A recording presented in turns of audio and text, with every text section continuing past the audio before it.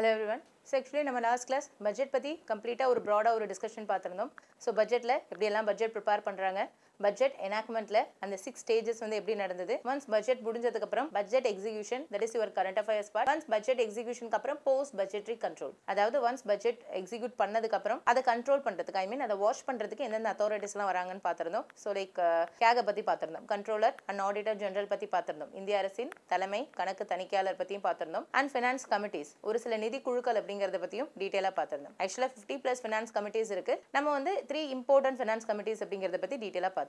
So one is public account committee, second one is estimate committee, third one is PSU committee. அதாவது பொது கணக்கு குழு, மதிப்பீட்டு குழு மற்றும் பொதுத்துறை நிறுவனங்கள் சார்ந்த குழு அப்படின்னு சொல்லிட்டு எப்படி எல்லாம் அவங்க வந்து எலெக்ட் பண்றாங்க, எப்படி வந்து அவங்க அந்த மினிஸ்டர்ஸ் அந்த ஃபண்ட்ஸ் அப்படிங்கறத வாட்ச் பண்ணி தன்னோட ரிப்போர்ட்ஸ் அப்படிங்கறத சப்மிட் பண்றாங்க அப்படின்னு சொல்லிட்டு broad-ஆ பார்த்திருந்தோம். And one more part in the budget is funds. So fund அப்படிங்கறத எடுத்துக்கிட்டோம்னா so actually in Indiaல 3 types of fund இருக்கு. So India level எடுத்துக்கிட்டாலும் சரி இல்ல ஸ்டேட் லெவல்ல எடுத்துக்கிட்டாலும் சரி 3 types of funds இருக்கு. So one is comes under article 266 of the constitution. So consolidated fund of India or consolidated fund of state as well. Okay, so it may be consolidated fund of India or consolidated fund of state. So next one is, this is also same comes under article 266 of the constitution, public account of India. Okay, பொது கணக்கு அப்படினு சொல்லுவாங்க. third one is article 267 contingency fund of India, அதாவது இது emergency fund அப்படினு சொல்லுவாங்க.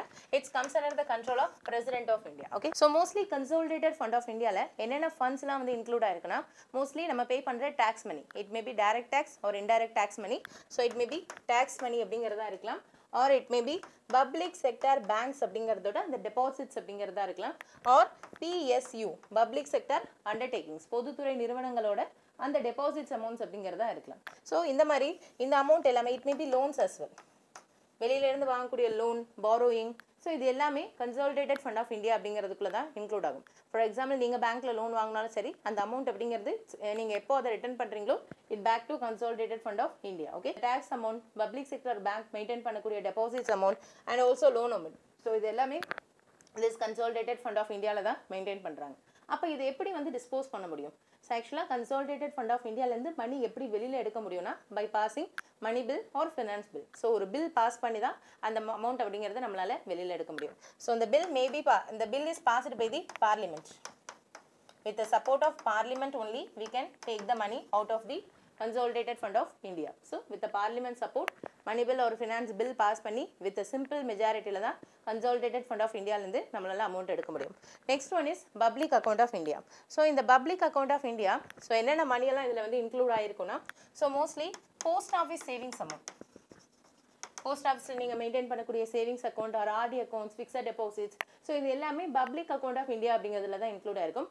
அதை தவிர ஃபாரின்ல இருந்து வரக்கூடிய remittances, foreign lend வரக்கூடிய remittances and also some other railway deposits, so this type of deposits it comes under the public account of India அப்படிங்கிறதுக்குள்ள தான் வரும். ஓகேவா? so actually இது வந்து இது வந்து கவர்மெண்டோட liability அப்படின்னு கூட சொல்லுவாங்க. so ஏன் அப்படின்னு வந்தா இது யாரால டிஸ்போஸ் பண்ண முடியும்னா by the government.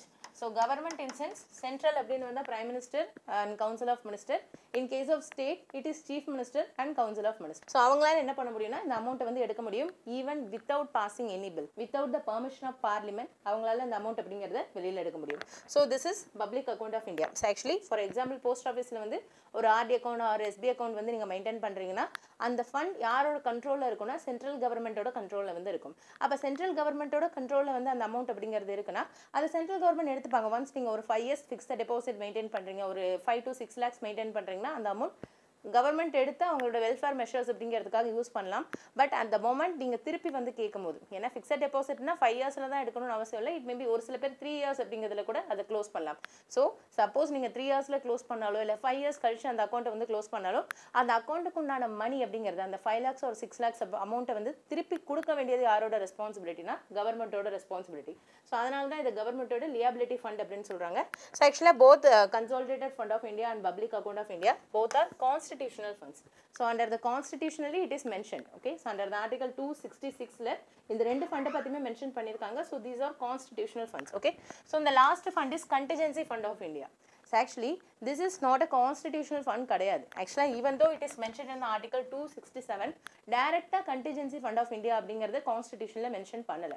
so under the article 267 article 267 which empower parliament. அதாவது பாராளுமன்றத்தை empower பண்றாங்க. இந்த parliament impressed. Actually this is a constitutional term or special purpose. Okay. So actually இந்த impressed அப்படிங்கிற word அப்படிங்கிறது constitutionல mention பண்ணியிருக்காங்க. அதோட meaning வந்து nothing but special purpose. So under the article 267 எதை empower பண்ணுதுன்னா பார்லிமெண்ட்டை empower பண்ணுது. article 267 which empower the parliament. Parliament என்ன பண்ணலாம்னா ஏதோ ஒரு நியூ ஃபண்ட் அப்படிங்கிறத ஒரு ஸ்பெஷல் பர்பஸ்க்காக கிரியேட் பண்ணிக்கலாம் அப்படின்னு சொல்லிட்டு தான் ஆர்டிகல் 267ல மென்ஷன் பண்ணியிருக்காங்க. So this impressed purpose special பர்பஸ்க்காக கிரியேட் பண்ண ஃபண்டு தான் கண்டிஜென்சி ஃபண்ட் ஆஃப் இந்தியா அப்படிங்கிறத கிரியேட் பண்ணியிருக்காங்க. So it is not a constitutional funds, this is a statutory fund because this fund is created by the parliament. It comes under the control of president. So president ஓட authorization ஓட நம்ம என்ன பண்ணிக்கலாம்னா இந்த ஃபண்டை வந்து without parliament ஓட approval அப்படிங்கிறது இல்லாமலே நம்மளால எடுத்துக்க முடியும். without bill passing. So without bill எதுவும் பாஸ் பண்ணாம majority எதுவும் பாஸ் பண்ணாமலே நம்மளால இந்த அமௌண்ட் அப்படிங்கிறத வெளியில எடுத்துக்க முடியும். Okay. So this is contingency fund of India. So with the president ஓட சப்போர்ட்ல actually it is comes under the control of president, but உண்மையிலேயே அப்படிதான் இருக்கா, அவர் தான் அதை வந்து வாஷ் பண்றாரா அப்படின்னு கேட்டா கிடையாது. ஸோ இந்த same under the allocation of business rule. Actually this is the business of president. So president தான் என்ன பண்ணணும்னா இந்த ஃபண்டை வந்து மேனேஜ் பண்ணணும். ஆக்சுவலா இதுல வந்து 500 crores வந்து மெயின்டைன் பண்ணணும். இந்த 500 crore அப்படிங்கறத மேபி இன்க்ரீஸும் பண்ணலாம் டிக்ரீஸும் பண்ணலாம். எப்படி இன்க்ரீஸ் ஆர் டிக்ரீஸ் பண்ணணும்னா பார்லிமெண்ட்ல சிம்பிள் மெஜாரிட்டியே பாஸ் பண்ணா போதும். இதுக்காக கான்ஸ்டிடியூஷனே அமெண்ட்மெண்ட் பண்ணணும் அப்படிங்கிற அவசியம் கிடையாது. அதாவது இந்த consolidated fund of India R public account of இந்தியால ஏதாவது சேஞ்சஸ் கொண்டு வரணும்னா கண்டிப்பா நம்ம கான்ஸ்டிடியூஷன் அமெண்ட்மெண்ட் வந்து பண்ற மாதிரி இருக்கும். ஆனா கண்டிஜென்சி ஃபண்ட் ஆஃப் இந்தியா வந்து அப்படி கிடையாது. Because it's not a constitutional fund, it is the statutory fund. It is created by the parliament. So parliament எவ்வளோ அந்த அமௌண்ட் ஃபிக்ஸ் பண்ணியிருக்காங்கன்னா 500 crore. மேபி இன் ஃபியூச்சர்ல அதை 1000 crore கன்வெர்ட் பண்றதா இருந்தாலும் பார்லிமெண்ட் வித் சிம்பிள் மெஜாரிட்டிலேயே இந்த அமௌண்ட்டை வந்து 500 crore 1000 crore அப்படிங்கிறத அவங்களால இன்க்ரீஸ் பண்ணிக்க முடியும். ஸோ இதுக்கு கான்ஸ்டிடியூஷனே அமெண்ட்மெண்ட் பண்ணணும் அப்படிங்கிற அவசியம் கிடையாது. Okay. So actually it is maintain by the president. But இப்போ கரண்டாக அவர் தான் மெயின்டைன் பண்றாரா அப்படின்னு கேட்டால் கிடையாது. So it is maintain by the finance secretary. Finance secretary under the article 267ல contingency fund of India பத்தி டைரக்டா மென்ஷன் பண்ணல. so it is not a constitutional fund. okay, so here it is, it comes under the control of president. actually president sign பண்ணாதான் என்னால contingency fundல இருந்து amount எடுக்க முடியும். actually currently it is comes under the control of finance secretary. president under the allocation of business rule. okay, so under the allocation of business rule. so actually you know that already நம்ம allocation of business rule பத்தி நிறைய பார்த்திருக்கோம். allocation of business rule actually இந்த ஃபண்டை maintain பண்ண வேண்டியது பிரசிடென்ட்டோட responsibility. அது பிரசிடென்ட்டோட one of the business. ஆனா அந்த பிஸ்னஸை ஃபினான்ஸ் செக்ரட்டரிக்கு அலோகேட் பண்ணிட்டாங்க அண்டர் த ஆர்டிகல் 77 அப்படிங்கிறதுக்கு கீழே. So president allocation of business rule under the article 77க்கு கீழே ஃபினான்ஸ் செக்ரட்டரிக்கு வந்து அதை அலோகேட் பண்ணிட்டாங்க. So this is maintain by the finance secretary. So first of all நம்மளுக்கு வேணும், இப்போ ஃபார் எக்ஸாம்பிள் கேரளாவில் ஃப்ளட் வந்துருச்சு அப்படின்னு வந்தால் உடனடியாக அவங்களுக்கு வந்து அமௌண்ட் தேவைப்படுது. ஏன்னா அதுக்கான அமௌண்ட் வந்து கன்சாலிடேட்டட் ஃபண்ட் ஆஃப் இந்தியாவிலேருந்து எடுக்கலாம். ஒருங்கிணைக்கப்பட்ட இந்திய நிதியிலிருந்தும் அதற்கான அமௌண்ட் அப்படிங்கிறத நம்மளால் எடுக்க முடியும். But it takes time. எனக்கு எமர்ஜென்சியாக தேவைப்படுது, ஏன்னா இங்கே மணி பில் பாஸ் பண்ணும் இல்லை ஃபினான்ஸ் பில் பாஸ் பண்ணும் அப்படின்னு வந்தால் கண்டிப்பாக அதுக்குன்னு ஒரு டைம் எடுக்கும். So it maybe in 1 week or 10 days like அந்த மாதிரி ஒரு டைம் எடுக்கும். எனக்கு எமர்ஜென்சியாக கேட்ட உடனே அமௌண்ட் வேணும் அப்படின்னு வந்தால் இந்த எமர்ஜென்சி ஃபண்ட் எடுத்துக்கலாம். அவுட் ஆஃப் 500 crore ஒரு 100 or 200 crore வந்து வித் ஃபினான்ஸ் செக்ரட்டரியோட சப்போர்ட்டில் பிரசிடென்ட்டோட பெர்மிஷன் வித் பிரசிடென்ட்டோட சிக்னேச்சரோட இதை எடுக்க முடியும். ஆக்சுவலாக இது வந்து பிரசிடென்ட்டோட சிக்னேச்சர் அப்படின்னு வந்தால் it's not really president, it is by the prime minister and other council of minister. So prime minister and council of மினிஸ்டரோட அட்வைஸில் president வந்து அமௌண்ட் எடுத்து கொடுப்பாங்க. ஸோ அதனால தான் ஸ்டேட் கவர்மெண்ட் சென்ட்ரல் கவர்மெண்ட் கிட்ட ரெக்கமெண்டேஷன் கேட்குறாங்க. சென்ட்ரல் கவர்மெண்ட் ஒன்ஸ் ஓகே சொல்லிட்டு president கண்டிப்பாக okay சொல்லி தான் ஆகணும். Because he is like a puppet, he is only the nominal executive, he is not a real எக்ஸிக்யூட்டிவ்லாம் கிடையாது. ஸோ பிரசிடென்ட் சைன் பண்ணணும் அப்படின்னு வந்தால் prime minister and council of minister கையை பிடிச்சா தான் அவரால் சைன் பண்ண முடியும். அப்போ இது பிரசிடென்ட்டோட கண்ட்ரோலில் இருக்குன்னா பிரைம் மினிஸ்டரோட கண்ட்ரோலில் இருக்குது. பட் கரண்ட்லி அந்த ஃபண்டை மெயின்டைன் பண்ணுறது யாருன்னா finance secretary. Okay, so under the allocation of business rule அப்படிங்கிறது கீழே அவங்க தான் மெயின்டைன் பண்ணுறாங்க. So these are all the 3 types of funds. okay, so one is consolidated fund, public account of India and contingency fund of fund. contingency fund of India same இதே மாதிரி funds அப்படிங்கிறது தான் applicable same to the same. consolidated fund of Indiaல எப்படி tax money, non tax money, public sector bank and public sector undertaking கோட fund வந்து include ஆகுதோ அதே மாதிரி தான் consolidated fund of ஸ்டேட்டுக்கு வந்து இன்க்ளூட் ஆகும். ஸோ அதுக்கும் இதுக்கும் பெரிய டிஃப்ரென்சஸ் அப்படிங்கிறதுலாம் எதுவும் கிடையாது. அங்கே வந்து டிஸ்போஸ் பண்ணுறது by the parliament. Okay, so actually the consolidated fund of India it is disposable by the parliament in the center.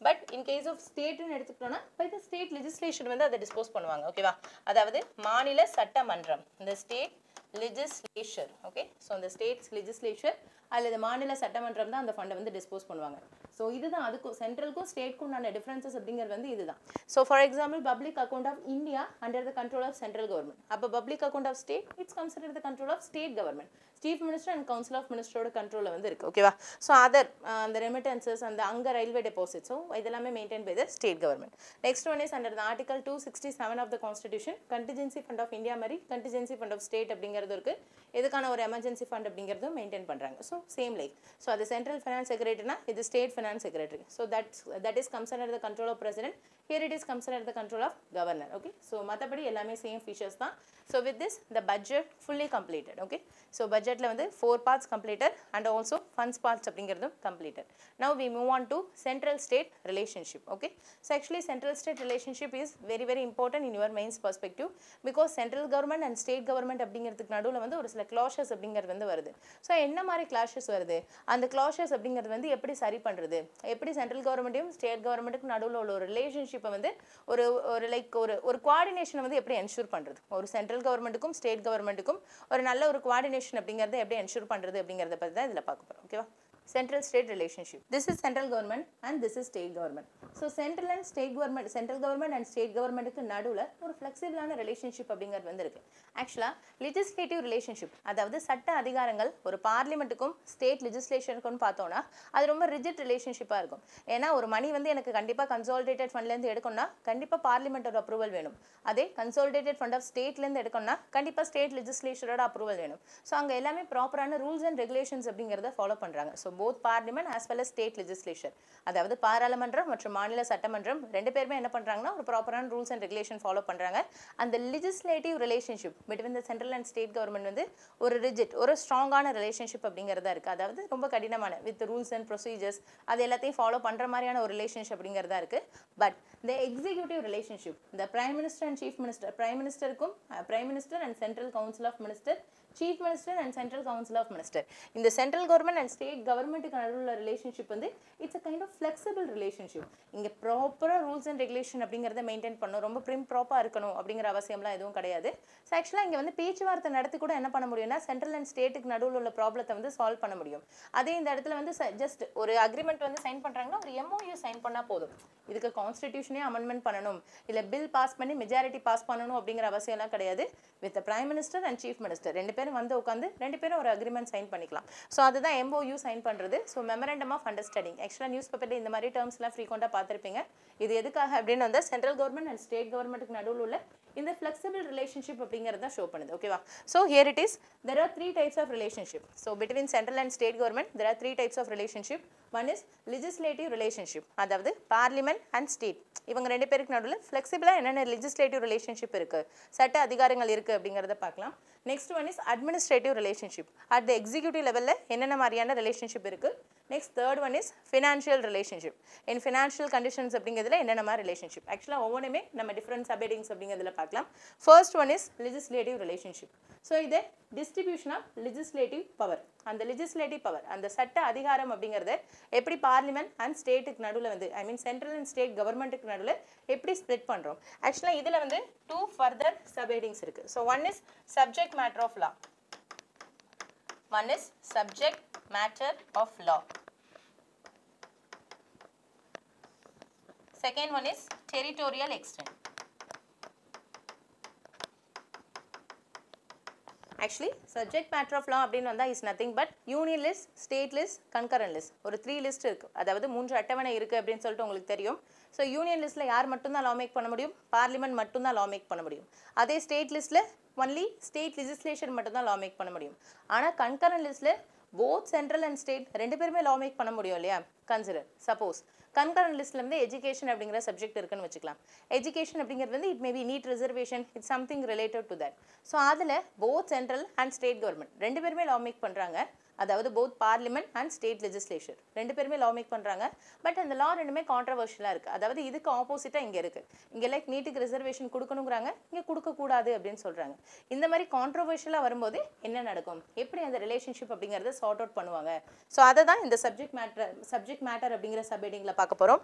Next one is territorial extend. ஒரு பார்லிமெண்ட்ல இருந்து law make பண்ணாங்கன்னா எங்கெல்லாம் அப்ளிகபிள் ஆகும், எங்கெல்லாம் அப்ளிகபிள் ஆகாது, அதுல என்னென்ன மாதிரியான ரெஸ்ட்ரிக்ஷன்ஸ் இருக்கு அப்படிங்கறத பார்ப்போம். the same like ஸ்டேட்டுக்கு தான். ஓகேவா? சோ ஒரு ஸ்டேட் law வந்து மேக் பண்றாங்கன்னா எங்க வந்து அப்ளிகபிள் ஆகும், எந்த இடத்துல அப்ளிகபிள் ஆகாது, என்ன ரீசன்னால அப்ளிகபிள் ஆகாது. சோ அத பத்தி தான் டீடைலா பார்க்க போறோம். So this is the first heading, the distribution of legislative power. legislative powerனா சட்ட அதிகாரம். it may be parliament ஓடதா இருக்கலாம், இல்ல ஸ்டேட் ஓடதா இருக்கலாம், அதாவது சட்டமன்றத்தோடதா இருக்கலாம். So next one is parliament control over state list control பண்றாங்க. ஓகேவா? அதாவது பார்லிமெண்ட் நார்மலா என்ன சொன்னோம், யூனியன் லிஸ்ட்ல அண்ட் கன்கரண்ட் லிஸ்ட் இது ரெண்டுத்துல மட்டும் தான், அதாவது மத்திய பட்டியல் மற்றும் பொது பட்டியல் இதுல மட்டும் தான் பார்லிமெண்டால law make பண்ண முடியும் ஒரு நார்மல் சர்க்கம்ஸ்டான்சஸ்ல. ஆனா இங்க பார்லிமெண்ட் என்ன பண்றாங்கன்னா ஸ்டேட் லிஸ்ட்லயும் law make பண்றாங்க. சோ அதுக்கான எக்ஸ்ட்ராஆர்டினரி சர்க்கம்ஸ்டான்சஸ் அப்படிங்கிறது என்னன்னு பார்க்க போறோம்.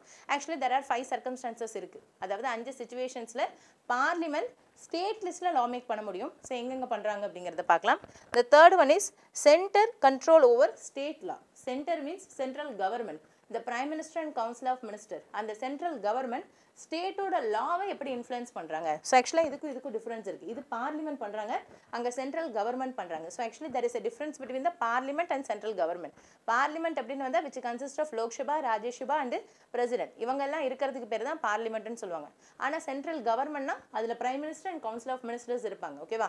ஸோ அந்த கவர்மெண்ட் எப்படி ஸ்டேட்டோட லாவை இன்ஃப்ளூயன்ஸ் பண்ணுது. இங்க ஸ்டேட் லிஸ்ட்ல அவங்களே law make பண்றாங்க, இங்க ஆல்ரெடி ஸ்டேட் தான் law make பண்ணிருக்காங்க. அதை எப்படி சென்ட்ரல் கவர்மெண்ட் வந்து இன்ஃப்ளூயன்ஸ் பண்ணுது அப்படிங்கறத பார்க்க போறோம். ஓகேவா?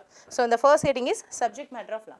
So actually between central and state relationship there are 3 types of relationship இருக்குன்னு ஆல்ரெடி பார்த்திருந்தோம். One is legislative, another one is executive or administrative relationship, the third one is financial relationship.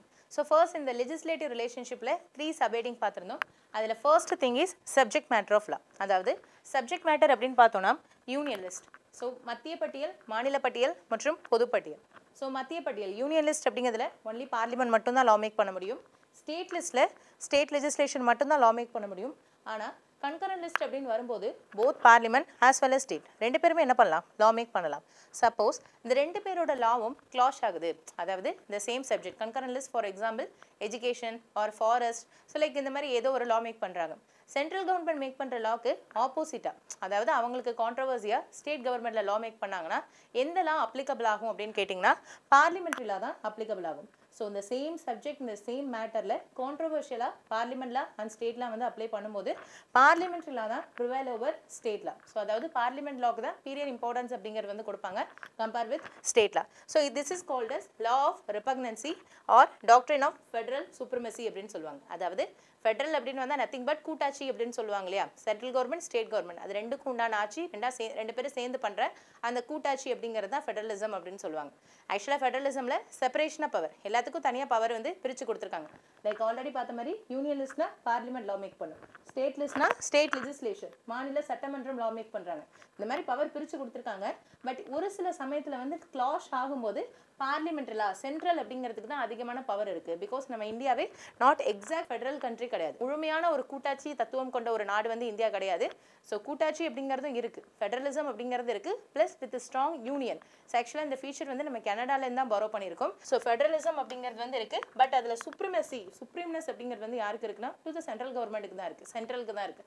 So parliament சொல்றதுக்கு தான் period importance வந்து கொடுப்பாங்க. So here it is parliament law prevails over state law. So this is comes under article 251 of the constitutionல இத பத்தி mention பண்ணிருக்காங்க. to ensure the coordination between the central government and state government, மத்திய அரசு மற்றும் மாநில அரசுக்கு நடுவுல வந்து ஒரு நல்ல கோஆர்டினேஷனை மெயின்டைன் பண்ணனும் அப்படிங்கிறதுக்காக தான் இந்த law வந்து மென்ஷன், அதாவது இந்த provision article 251 மென்ஷன் பண்ணிருக்காங்க. and one more list is residual list, it is mentioned in the article 248.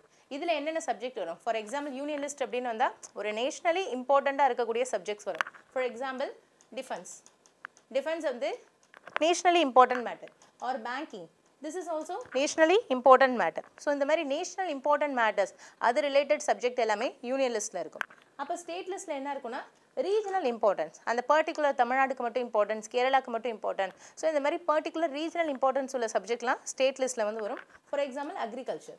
So agriculture அப்படிங்கிறது வந்து it's comes under the state list. Okay, so it's comes under the state list. ஆனால் concurrent list அப்படின்னு எடுத்துக்கிட்டோம் அப்படின்னு வந்தால், for example ஆக்சுவலாக concurrent லிஸ்ட்டில் education it is the common importance. இது நேஷனல் இம்பார்ட்டன்ஸாக இருக்கும். சென்ட்ரல்னா national important, ஸ்டேட்னா regional importance, and concurrent list அப்படிங்கிறது வந்து it is a common importance. So இதில் both central governmentக்கு importance இருக்கும், ஸ்டேட்டுக்கும் importance இருக்கும். For example education, forest or marriage or divorce like other related provisions அப்படிங்கிறது எல்லாமே it comes under the concurrent list. அதில் clause வரும்போது parliamentary lawக்கு தான் பெரிய ஒரு importance கொடுப்பாங்க. So this principle is called as the law of repugnancy or law of federal supremacy அப்படின்னு கூட சொல்லுவாங்க. So it comes under, it is mentioned in the article 251 of the constitution. அதை தவிர எக்ஸ்ட்ரா ரெசிடுவல் லிஸ்ட் அப்படிங்கிறது வந்து இருக்குது. Residual லிஸ்ட்டில் central கவர்மெண்ட்டுக்கு தான் அதிகமான பவர். அதில் என்னென்ன சப்ஜெக்ட்ஸ் வந்து இன்க்ளூட் ஆயிருக்குன்னா union list, state list and concurrent list. அதில் எந்தெந்த சப்ஜெக்ட் மென்ஷன் பண்ணலையோ அந்த லிஸ்ட் ஆஃப் சப்ஜெக்ட்ஸ் அப்படிங்கிறது வந்து இந்த ரெசிடுவல் லிஸ்ட்டில் வந்து மென்ஷன் பண்ணியிருப்பாங்க. ஓகேவா, இதில் மென்ஷன் பண்ணாத சப்ஜெக்ட்ஸ் வந்து இதில் மென்ஷன் பண்ணியிருப்பாங்க. ஸோ அதான் residual list. So this is comes under the power. ஆக்சுவலாக நிறைய நியூ சப்ஜெக்ட்ஸ் வந்து எவால்வ் ஆகிட்டே வருது இல்லையா. ஸோ நிறைய டெக்னாலஜி ரிலேட்டட், சைபர் த்ரெட், அந்த security related thread. So like அந்த மாதிரியான சப்ஜெக்ட்ஸ் அப்படிங்கிறது வந்து it's comes under the residual list. So this is comes under the control of the parliament, comes under the control of central government. So this is mention in article 248 of the constitution. So இதுதான் subject matter of law. So இதில் வந்து சென்ட்ரலுக்கும் ஸ்டேட்டுக்கும் நடுவில் Klaasen வரும்போது பார்லிமெண்ட்டுக்கு தான் period importance. The next one is territorial extend. இந்த distribution of legislative பவருங்கிற அந்த particular ஹெட்டிங்கில் தான் ரெண்டு சப் ஹெட்டிங் பார்த்துருந்தோம். இந்த second one is territorial extend. For example பார்லிமெண்ட்லேருந்து ஒரு லா மேக் பண்ணுறாங்கன்னா எங்கெல்லாம் அது அப்ளிகபிள் ஆகும்? மேபி எய்தர் ஹோல் இந்தியா ஃபுல்லாக அப்ளிகபிள் ஆகும் or any part of India, அதாவது only in Nagaland, only in Arunachal Pradesh, இல்லை ஏதோ ஒரு பர்டிகுலர் ரீஜனில் மட்டும் கூட அப்ளை பண்ணலாம். ஒரு பார்லிமெண்ட்னால throughout the territory of the country apply பண்ணலாம், இல்லை any part of the country கூட நம்மளால் அப்ளை பண்ண முடியும். அண்ட் ஒன் மோர் திங், இவங்களுக்கு எக்ஸ்ட்ரா டெரிட்டோரியல் லெஜிஸ்லேஷன் அப்படிங்கிறதும் இருக்குது. அதாவது இந்தியாவை தாண்டி ஈவன் இந்த ஃபாரின் கண்ட்ரீஸில் கூட நம்மளோட பார்லிமெண்ட்டில் அப்ளிகபிள் ஆகும். ஃபார் எக்ஸாம்பிள், ஸோ இங்கேருந்து வந்து யாராவது லோன் வாங்கிட்டாங்க, for example like Vijay Mallya sir, like இந்த மாதிரி இங்கே இருக்கிறவங்க என்ன பண்ணிட்டாங்க அப்படின்னு வந்தால் பேங்க்கில் லோன் வாங்கிட்டு ஃபாரினில் வந்து சொத்து வாங்கிட்டு அங்கே செட்டில் ஆகிட்டாங்க. ஸோ இந்த மாதிரியான சர்க்கம்ஸ்டன்சஸில் ஃபாரினில் it maybe in UK R யூஎஸில் வந்து சொத்து வாங்கியிருக்காங்கன்னா அந்த சொத்தை பறிமுதல் பண்ணக்கூடிய பவர் வந்து எதுக்கு இருக்குன்னா இந்த பார்லிமெண்ட் லாக்கு இருக்குது. ஸோ எக்ஸ்ட்ரா டெரிட்டரி அப்படிங்கிறது வந்து beyond the Indian boundary, beyond the Indian territory அப்படிங்கிறத தாண்டி எக்ஸ்ட்ரா டெரிட்டரிலையும் பார்லிமெண்டல் லா அப்ளிகபிள் ஆகும். ஸோ ஒன்லி சர்டன் சிச்சுவேஷன்ஸில் மட்டும்தான், அந்த மாதிரியான சர்க்கம்ஸ்டான்சஸில் மட்டும்தான் அது வந்து அப்ளிகபிள் ஆகும். ஸோ அதே in case of state legislature அப்படிங்கிறத எடுத்துக்கலாம். ஸோ ஸ்டேட் லெஜிஸ்லேஷன்லேருந்து ஒரு லா மேக் பண்ணுறாங்க, மாநில சட்டமன்றத்திலேருந்து ஒரு லா மேக் பண்ணாங்கன்னா எங்கெல்லாம் அது அப்ளிகபிள் ஆகும்? Throughout the territory of state. இப்போ தமிழ்நாட்டிலேருந்து ஒரு லா மேக் பண்ணுறாங்கன்னா ஃபுல் தமிழ்நாட்டிலையும் அது அப்ளிகபிள் ஆகும், இல்லை ஒரு சில பர்டிகுலர் டிஸ்ட்ரிக்ஸில் மட்டும் அது வந்து அப்ளிகபிள் ஆகலாம். So it may be full part of Tamil Nadu or any part of country. Okay, so any part of district. So throughout the territory of state or any part அப்படிங்கிற கூட அதை வந்து apply பண்ணலாம். ஓகேவா. So next one is no extra territorial legislation. So இவங்களுக்கு extra territory அப்படிங்கிற அந்த support வந்து கிடையாது. ஒன்லி பார்லிமெண்ட்டுக்கு மட்டும்தான் எக்ஸ்ட்ரா டெரிட்டரி அப்படிங்கிற சப்போர்ட் இருக்குது, நாட் ஃபார் ஸ்டேட்டுக்கு கிடையாது. ஸோ எதுக்காக ஸ்டேட்டுக்கு மட்டும் கொடுக்கல? இப்போது தமிழ்நாடுனா தமிழ்நாட்டுக்குள்ளே மட்டும்தான் லா மேக் பண்ணோம், அவங்களால கேரளாவிலேயோ இல்லை பக்கத்தில் இருக்கக்கூடிய ஸ்ரீலங்காலேயோ, அதாவது பக்கத்தில் உள்ள ஸ்டேட்லேயோ இல்லை பக்கத்தில் உள்ள கண்ட்ரிலேயோ அவங்களால என்ன பண்ண முடியாது? லா மேக் பண்ண முடியாது. ஏன் வந்து ஸ்டேட்டுக்கு மட்டும் அந்த பவர் கொடுக்கல, ஒன்லி சென்ட்ரல் கவர்மெண்ட்டுக்கு மட்டும் அந்த பவர் கொடுத்துருக்காங்கன்னா இது எதை அஃபெக்ட் பண்ணும்? கேரளாவோட ஃபெடரலிசத்தை அஃபெக்ட் பண்ணுமா? ஏன்னா ஃபெடரலிசம்னா என்ன? Separation of power. ஸோ கேரளாக்குன்னு தனியாக செப்பரேட் பவர் கொடுத்துருக்காங்க, தமிழ்நாட்டுக்குன்னு தனியாக செப்பரேட் பவர் கொடுத்துருக்காங்க. இப்போ சப்போஸ் இது பாசிபிளாக இருந்துச்சுன்னா என்ன மாதிரி ப்ராப்ளம்ஸ் வரும்? தமிழ்நாடு நினச்சா கேரளாலையும் லா மேக் பண்ணலாம் அப்படிங்கிற மாதிரி ப்ரொவிஷன் தானே அப்ளை ஆகும். அப்போ அதனால கேரளா கவர்மெண்ட்டோட அந்த பவரை வந்து அதை அஃபெக்ட் பண்ணுமா? தட்ஸ் வை ஸ்டேட்டுக்கு வந்து என்ன கிடையாது அப்படின்னு வந்தால் இந்த extra territorial legislation. So extra டெரிட்டரியில் அவங்களால லா மேக் பண்ண முடியாது. Legislation is nothing but law make பண்ணுறது. அவங்களால எக்ஸ்ட்ரா டெரிட்டரியில் லா மேக் பண்ண முடியாது. ஓகேவா. ஸோ ஒன்லி அந்த பர்டிகுலர் டெரிட்டரியில் மட்டும்தான் லா மேக் பண்ண முடியும். So this is the first heading, distribution of legislative power. அந்த லெஜிஸ்லேட்டிவ் பவர்னா லா மேக் பண்ணுறது. ஸோ கன்கரண்ட் லிஸ்ட்டில் லா மேக் பண்ணி கிளாஸ் ஆச்சுன்னா பார்லிமெண்ட்ரி லாக்கு தான் சுப்ரீமசி இருக்குது.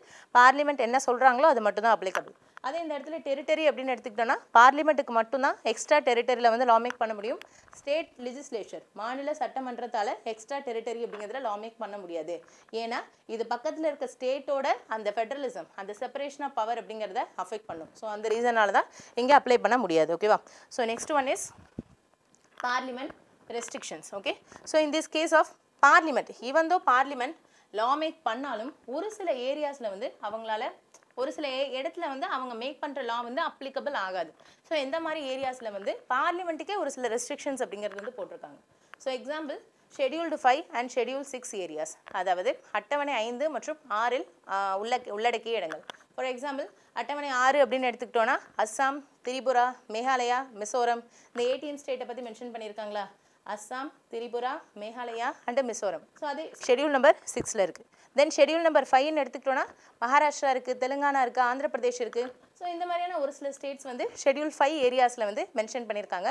மோஸ்ட்லி இந்த 5 and 6 ஏரியாஸ் ட்ரைபல் ஏரியாஸ், பழங்குடியின மக்கள் இல்லை பிற்படுத்தப்பட்ட மக்கள், எஸ்சி அண்ட் எஸ்டி ஏரியாஸ், அதாவது பிற்படுத்தப்பட்ட மற்றும் பழங்குடி வகுப்பினருக்கான தனி அட்டவணைக்கான பிரிவு தான் schedule 5 and schedule 6.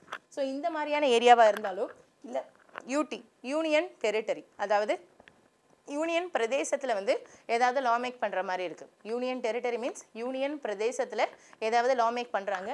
R article 371. So already இதை பற்றி லாஸ்ட் கிளாஸ்லேயே டீட்டெயிலாக டிஸ்கஸ் பண்ணியிருந்தோம். ஆர்டிகல் 371 வந்து டிஃப்ரெண்ட் செக்ஷன்ஸ் இருக்குது. ஆக்சுவலாக இது வந்து ஸ்பெஷல் கேட்டகரி ஸ்டேட்டஸ் கொடுத்துருப்பாங்க ஒரு சில ஸ்டேட்டுக்கு. ஆக்சுவலாக it is a status. Okay, special category status to the certain ஸ்டேட்ஸுக்கு வந்து கொடுத்துருப்பாங்க. So special category status to the certain ஸ்டேட்ஸுக்கு வந்து கொடுத்துருப்பாங்க. ஸோ எந்த மாதிரி ஸ்டேட்ஸ்க்கு வந்து கொடுத்துருக்காங்கன்னா அதுக்கு வந்து ஃப்ரம் A to I வரைக்கும் ப்ரொவிஷன்ஸ் பார்த்துருந்தோம், வித் ட்ரிக்கோட பார்த்துருந்தோம். ஓகேவா? ஸோ ஃபார் எக்ஸாம்பிள் ஆர்டிகல் 371 ஏன்னு எடுத்துக்கிட்டோன்னா ஆஃப்ரிக்கன் ஆகம், நாகாலாந்து ஞாபகம் வச்சுக்கோங்க. 371Bன்னு எடுத்துக்கிட்டோன்னா பிரெட்டு, ஜாமு, அஸ்ஸாம் அப்படிங்கிறத ஞாபகம் வச்சுக்கோங்கன்னு சொன்னேன். ஸோ லைக் திஸ் ஏலேருந்து ஐ வரைக்கும் எப்படி ஞாபகம் வச்சுக்கிறது அப்படிங்கிறதுக்கான ட்ரிக்ஸ் வந்து லாஸ்ட் வீடியோவில் வந்து அப்லோட் ஆயிருக்கும். ஸோ அதில் வந்து வெரிஃபை பண்ணிக்கோங்க. So here it is. இந்த மாதிரி ஒரு சில ஸ்பெஷல் கேட்டகரி ஸ்டேட்ஸ் இருக்குது. ஆக்சுவலாக இந்த மாதிரி ரீஜன்ஸில் ஏன்னா ஒன்ஸ் ஒரு பார்லிமெண்ட் லா மேக் பண்ணுறாங்கன்னா it is applicable through out the territory of India which is including these areas as well. அதாவது scheduled areas and tribal areas, அதாவது பிற்படுத்தப்பட்ட மற்றும் பழங்குடியின வகுப்புலையும் பார்லிமெண்ட்ல அப்ளிகபிள் ஆகும். ஆனால் பிரசிடென்ட் அங்கே நினச்சா என்ன பண்ண முடியும்னா சம் சேஞ்சஸ் பண்ண முடியும். ஈவன் பார்லிமெண்ட்ரி லாவையே அவரால் அமெண்ட்மெண்ட் பண்ணவோ இல்லை சம் சேஞ்சஸ் பண்ணவோ அவரால் முடியும். ஈவன் ரிப்பீல் பண்ணும், அதாவது பார்லிமெண்ட்ரி லாவே அந்த இடத்துல அப்ளிகபிள் பண்ணக்கூடாதுன்னு நினச்சாலும் பிரசிடென்ட்டால் அது பண்ண முடியும். ஆக்சுவலாக it's not a president power, this is the power of prime minister. இந்த பிரைம் மினிஸ்டரோட சப்போர்ட்டில் பிரசிடென்ட் என்ன பண்ண முடியும்னா parliamentary law la some changes kondu vara mudiyum. So he or she can modify the law or repeal the law. He or she can modify the law or repeal the law. Complete இந்த parliamentary law அஸ்ஸாம்ல apply ஆகவே கூடாது, இந்த parliamentary law this திரிபுரால வந்து apply ஆகவே கூடாது, இல்லை some changesோட apply ஆகலாம். For example 1, 2, 3, 4 அப்படிங்கிற 4 ப்ரொவிஷன்ஸ் இருக்குன்னா அந்த செகண்ட் ப்ரொவிஷனை மட்டும் நான் சேஞ்ச் பண்ணிட்டு அந்த லாவை அந்த இடத்துல வந்து அப்ளை பண்ணுவேன். லைக் இந்த மாதிரி வந்து சொல்கிற பவர் பிரசிடென்ட்டுக்கு வந்து இருக்குது. ஒன்லி தீஸ் ஏரியாஸில் மட்டும்தான். ஓகேவா? ஸோ இது பார்லிமெண்ட்டோட restriction, power of president R the power of central government அப்படின்னு கூட சொல்லலாம். சென்ட்ரல் கவர்மெண்ட்ல தானே பிரைம் மினிஸ்டர் இருக்காங்க. So this is the power of president R the power of prime minister. Okay, so இவங்க இந்த பார்லிமெண்ட்ரி லாவை இந்த பர்டிகுலர் ஏரியாஸில், அதாவது ஷெடியூல் 5 ஆர் ஷெடியூல் 6 ஏரியாஸ் இல்லை union territory like Delhi, Pondicherry, due, Daman, Dadra, Nagar Haveli, so இந்த மாதிரியான யூனியன் டெரிட்டரிஸ், அதாவது யூனியன் பிரதேசங்கள்லையோ அல்லது ஆர்டிகல் 371 ஏரியாஸில், அது ஆர்டிகல் 371லேருந்து ஆர்டிகல் 371 ஐ வரைக்கும் டிஃப்ரெண்ட் ஏரியாஸ் இருக்குது. அங்கே ஒரு பார்லிமெண்ட் லா கொண்டு வரோம்னா அதில் ஒரு சில ரெஸ்ட்ரிக்ஷன், ஏன்னா ஒரு பார்லிமெண்ட்ரி லா அப்படிங்கிறது ஒரு காமனான பெர்ஸ்பெக்டிவ் வந்து போடுவாங்க. அது ட்ரைபல் பீப்புளுக்கு அப்ளை ஆகுமா அப்படிங்கிறத வெரிஃபை பண்ணி செக் பண்ணி பிரசிடென்ட் வந்து அதில் சேஞ்சஸ் பண்ணலாம். ஆக்சுவலாக இதில் கவர்னர் பற்றி நம்ம ஆல்ரெடி பார்த்துருந்தோம். ஏன்னா கவர்னர் வந்து என்ன பண்ண முடியும், வித் கவர்னரோட ரிப்போர்ட்டில் பிரசிடென்ட் வந்து இந்த மாதிரி ரெகுலேஷன்ஸ் பண்ண முடியும். இது கவர்னரோட டிஸ்கிரிஷனரி பவர், அவரோட விருப்ப உரிமை அப்படிங்கிறதுல ஆர்டிகல் 371 பற்றி டிஸ்கஸ் பண்ணியிருந்தோம். ஓகேவா? So here it is. ஏன்னா பிரசிடென்ட்டுக்கு ஹோல் இந்தியாவை பற்றிய ஃபுல் டீட்டெயில்ஸ் வந்து தெரியணும்னு அவசியம் இல்லை இல்லையா? அந்த அஸ்ஸாமோட கவர்னருக்கு தான் அஸ்ஸாமை பற்றின அங்கே இருக்கக்கூடிய ட்ரைபல் பீப்புள்ஸ் அப்படிங்கிறத பற்றின ப்ரொவிஷன்ஸ் வந்து ரொம்ப நல்லா தெரியும். ஓகேவா? So here it is. கவர்னரோட ரிப்போர்ட்டில் பிரசிடென்ட் என்ன பண்ணலாம்னா பார்லிமெண்ட்ரி லாவில் சம் ரெகுலேஷன்ஸ் கொண்டு வரலாம். நார்மலாக எடுத்துக்கிட்டோன்னா ஒரு பார்லிமெண்ட்ரி லாவை யாரால் அமெண்ட்மெண்ட் பண்ண முடியும்? இன்னொரு பார்லிமெண்ட்ரி லா தான் அமெண்ட்மெண்ட் பண்ண முடியும். ஆல்ரெடி ஒரு லா இருக்குன்னா அதில் சேஞ்சஸும் புது பார்லிமெண்ட்ரி லா அப்படிங்கிறதான் கொண்டு வருவாங்க. ஆனால் இந்த இடத்துல இந்த certain areas schedule 5 and 6 areas, union territory areas and also article 371 அப்படிங்கிறதுல பிரசிடென்ட் என்ன பண்ணுவார் அப்படின்னு வந்தால் பார்லிமெண்ட்ரி லாவில் சம் சேஞ்சஸ் அப்படிங்கிறத கொண்டு வரலாம். So with this the first heading அப்படிங்கிறது வந்து இஸ் கம்ப்ளீட்டட்.